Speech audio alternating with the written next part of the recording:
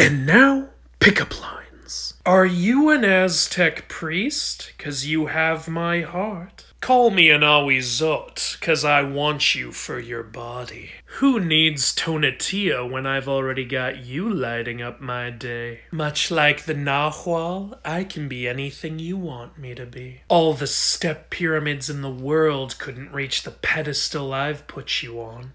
So, you like Aztec architecture, huh? Why don't you take a look at the rock-hard serpent between my legs? Hey, you know why Thor's enemies are unconscious? 'Cause they all got hammered.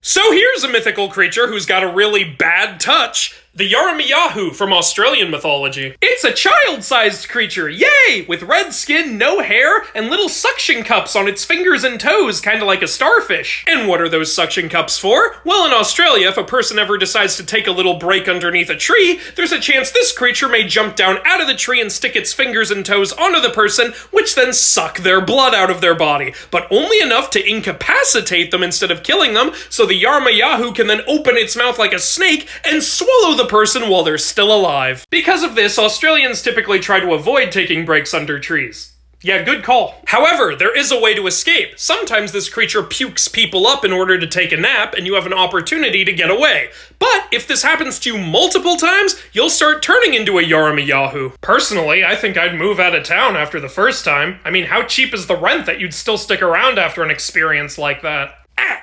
Yo mama's so ugly, Izanagi went back to Izanami. Yo mama's so dumb, she keeps trying to throw Pokeballs at the yokai. Yo mama's so gross, she made the Akaname throw up. Yo mama's so fat, when she heard Momotaro used to be a peach, she ate him. Yo mama's so ugly, Oiwa-san died a second time. Yo mama's so annoying, the Oni who kidnapped her gave her right back. Yo mama's so dumb, when she saw the nine-tailed fox, she thought someone must have shoved 8 other foxes up its butthole.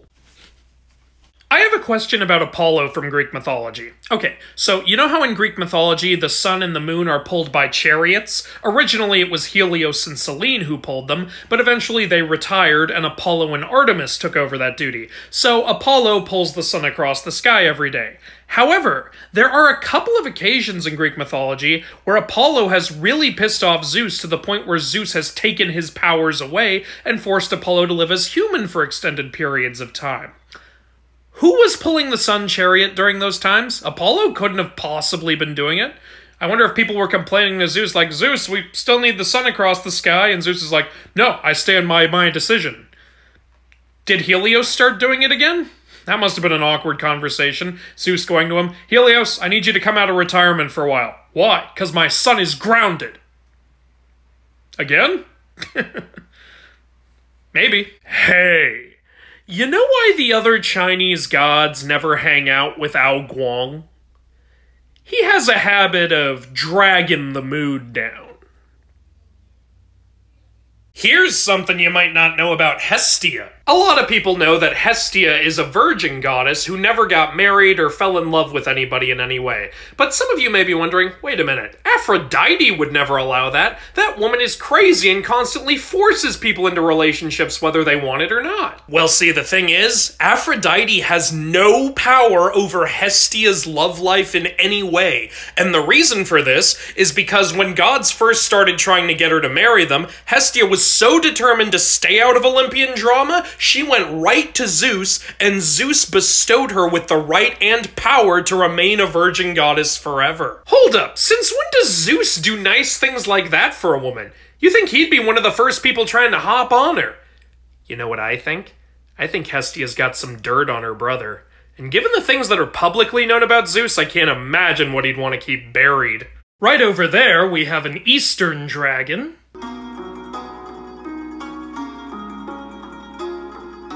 Wow, that is lovely. Indeed. And right over here, we have a Western dragon. Yeehaw!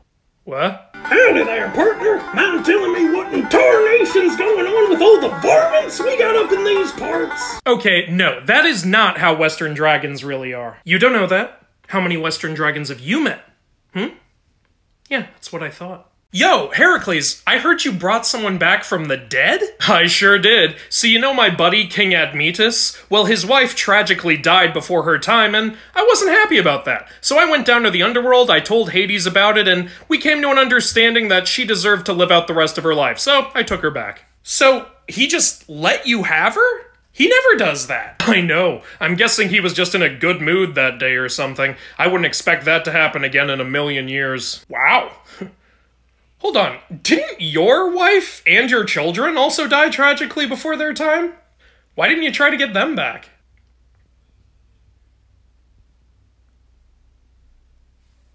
Son of a bitch! Fun fact! It's pretty well known at this point that Tom Hiddleston was originally actually supposed to play Thor in the Marvel movies, but do you know who they originally wanted for Loki?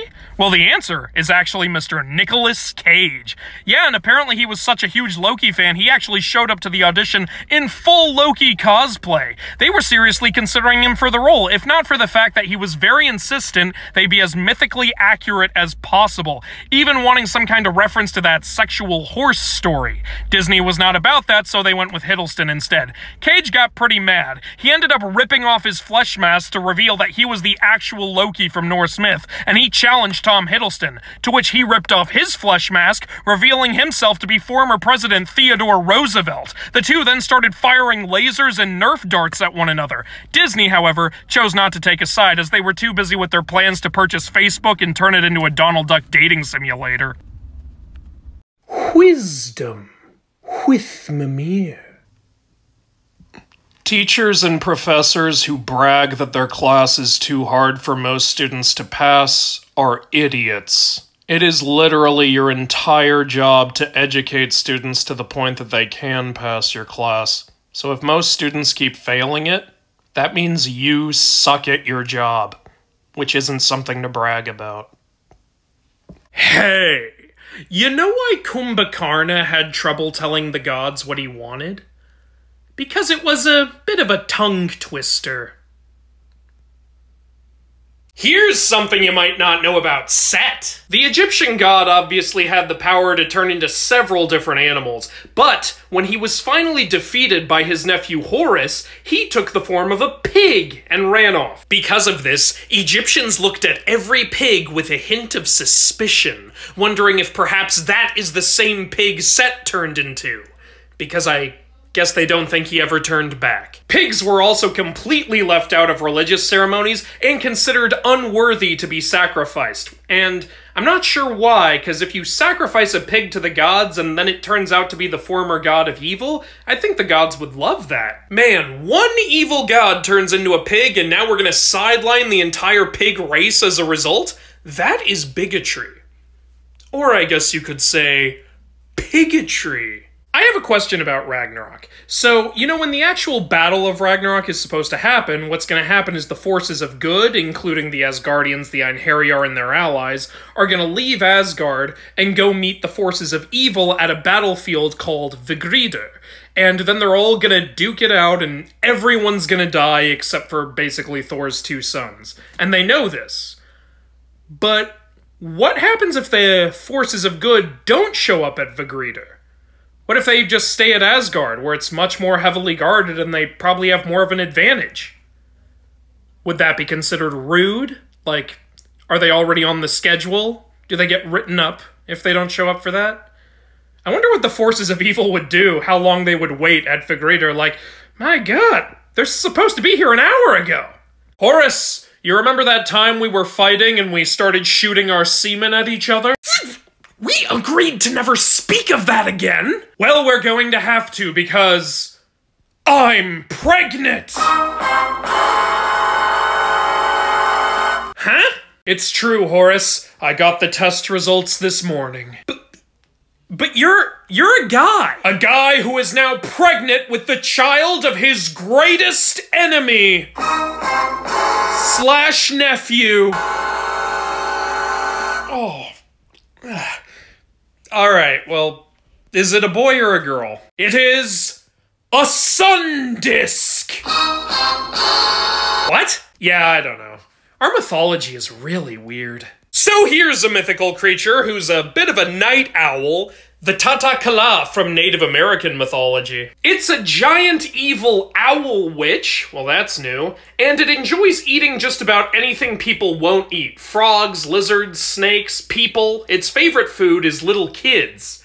Yeah, that's not new. These creatures often mimic human voices in order to lure children to their dwelling, and only one child is known to have escaped from them. And shortly after that kid escaped, these creatures were wiped out because their cave simply exploded. And no one is quite sure why.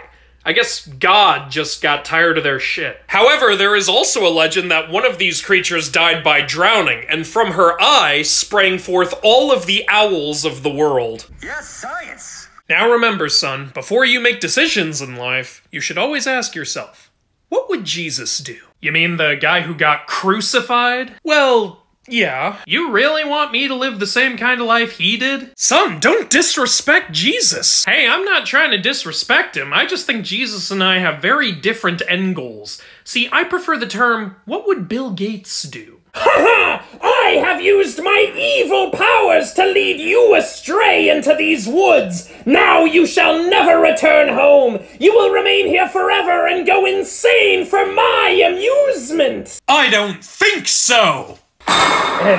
What are you doing? No, stop! Stop! No, my powers are useless against you! Curses! Ha ha!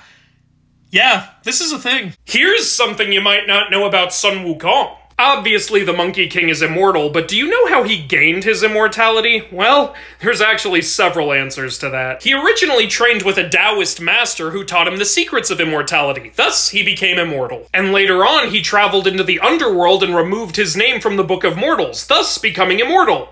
Again, later he was tasked with guarding the peaches of immortality, but instead he ate them and became immortal again. Then he crashed a god party, drank their heavenly wine, and became immortal again. Then he stumbled into an alchemy lab where he found pills of immortality, ate them, and became immortal again. So then the gods got sick of him and threw him in a furnace, but his immortality kept him alive, so the furnace burned away his mortality, which made him immortal again. And finally, he found some magical ginseng fruit, which... oh, you know what it did. Bro, you already became immortal. You don't need to do it 6 more times. Some people are never satisfied. Hey, do you think the 2 goddesses, Nyx and Hemera, have anything in common? Nah, it's night and day.